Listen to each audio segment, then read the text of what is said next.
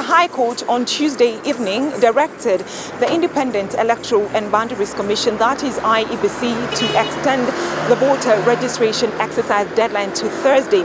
Now, this was to allow Kenyans who are not registered as voters to enlist themselves, but the situation on the ground was a totally different story on Wednesday. Despite having been granted this lifeline, albeit for 48 hours, to enable those Kenyans who might have been locked out of the final phase of the mass voter registration exercise to enlist as voters, the numbers of those who turned up to register was a complete opposite of the wisdom behind the extension. Kulingana na leo, watu wamekataa kujitokeza. Ikifika kesho ndio watakuja wengi. Na ndio nimesema badala wangekuja leo kwa wingi na kesho watangojea siku ya kesho wakitarajia mahakama itasongesha, sasa haitasongesha.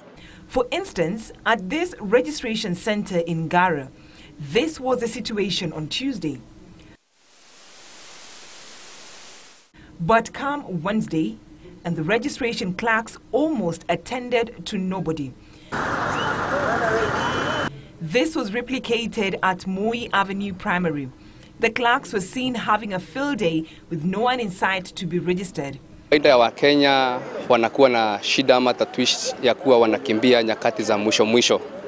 Kwa hivyo ningeomba wa Kenya tuweze kuwa watu wa kubadilika na tunafuata mambo ambavyo inavyostahili. Sasa jana venye ilikuwa siku ya mwisho wachukue kura, walitokea kwa wingi sana.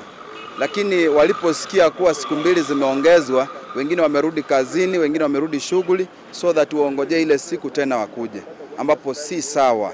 Wanafaa kuwa wachukue kura ili watu wakuwe wamejiandaa, wanajua tuko wangapi. IEBC pia ipata nafasi ya kwenda hata kule kwingine.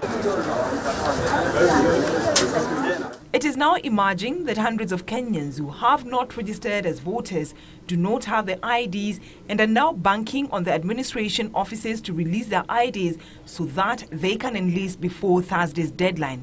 Kupitia kwa rais mwenyewe alikuwa amesema siku 3, na tuko na wale hata walichukua kuanzia tarehe 25 last month. Hiyo mwezi bado hajafika, ID hajafika. Sasa sijui shughuli ya hiyo ID, labda serikali yenyewe ndio inafanya hiyo, watu wanakosa kujitokeza. I myself knew that with a waiting card you can't apply for voters, but with an ID you can, because they need your ID number. Kenyans, however, have 24 hours left to make the final decision whether to register or not ahead of the August 8th polls.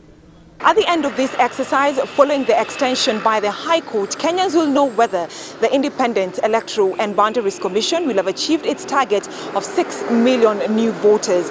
Reporting for Channel 1 News in Nairobi, I'm Brenda Czeda Radido.